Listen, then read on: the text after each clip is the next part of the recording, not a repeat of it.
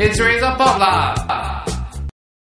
Rookie Korean singer G.NA is one lucky girl. Imagine having top K-pop stars like Rain, Hui-sung, and Beast to help you kick off your career.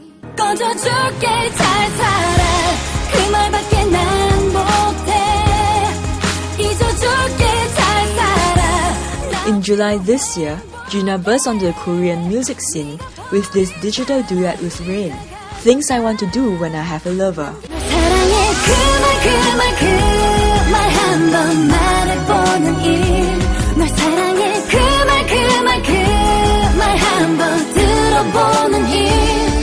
G.NA with Rain? Rain? Oh. No. I didn't believe it. You didn't believe it? You thought it's like a joke or something? Yeah, it was like a joke or a dream. I didn't really know. I felt really blessed to be able to work with such an amazing artist, especially internationally well-known artist, Rain. He's very charismatic, so I think with that kind of part, like, he's very professional as well. Of course, ideal trait, yes, of course, but it's he's more of like a teacher kind of person to me. Like when I see him and when he meets me, it's more like, oh, you have to do this, and he kind of tells me, he gives me advice. So for me, I don't really have an ideal type, so it's kind of hard for me to answer if he is or not, you know. But yeah, he's charismatic, but not exactly my ideal type yet.